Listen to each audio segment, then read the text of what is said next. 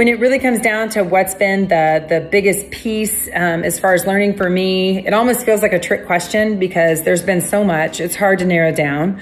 But I would really have to say it's the power of great minds.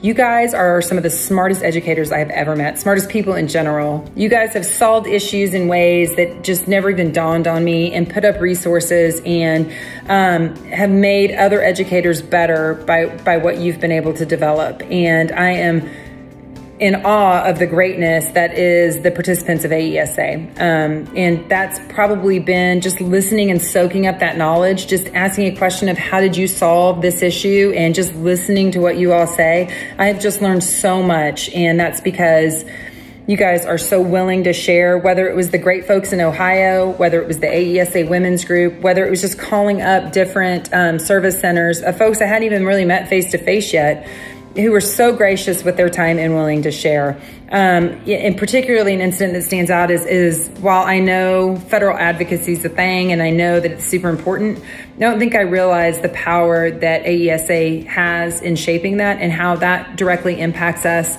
at the local level at Region 10. And so getting able to get up to Washington, watch that play out. Specifically for us, it was around the E-rate that was super critical for Region 10 at that time.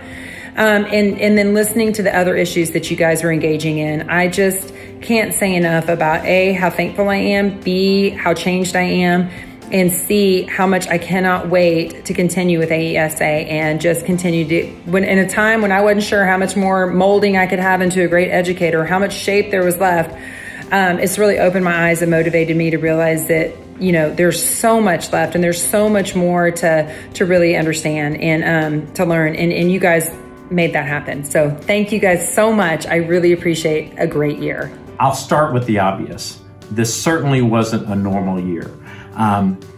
With the change and challenges and upheavals of these times, the most valuable lesson I've learned is to first listen and then learn. I've had the opportunity to learn from colleagues from Connecticut and Pennsylvania, all the way out to Wyoming and Oregon, and then put that listening into active learning, exploring ways that we can turn those shared ideas into services that will benefit the schools that we serve in our region.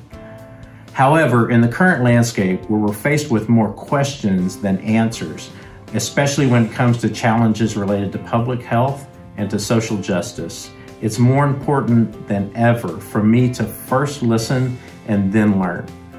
From getting a glimpse of how you're serving educators and children in this virtual online environment, to gaining insight on your organization's stances and actions towards addressing equity in our communities, I've truly learned from you.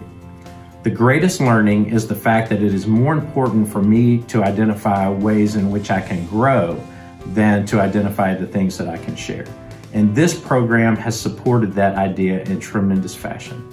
It's provided a safe and supportive environment for me to be able to say, I don't have the answers and I need your help.